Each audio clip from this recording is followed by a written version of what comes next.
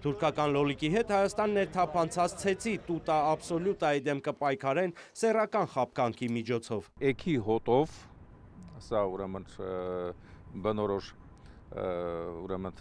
ֆերոմոնային գլխիկն է, որը գրավում է արուներին եւ զուգավորվելու համար բնականաբար նրանք մոտենում են թակարդներին եւ թակարդը ունի կպչուն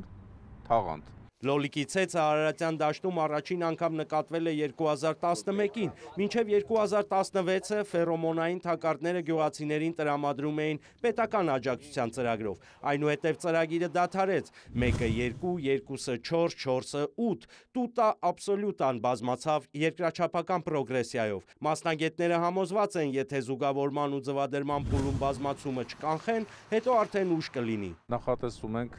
2019 թվականին ֆերոմոնային թակարդներ ձեռք բերել եւ լոլիկի մշակությամբ զբաղվող համայնքներում իրականացնել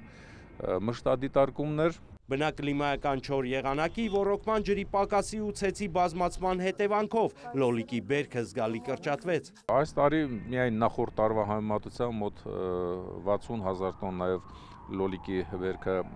պակաս է արձանագրվել։ Հաջորդ տարի լոլիկի բերքը փրկելու համար արդեն հիմա խորհուրդ են տալիս խորը հերկել դաշտերը։ Վահե Կոստանդյան, Տիգրան Բաբայան, Լուրեր։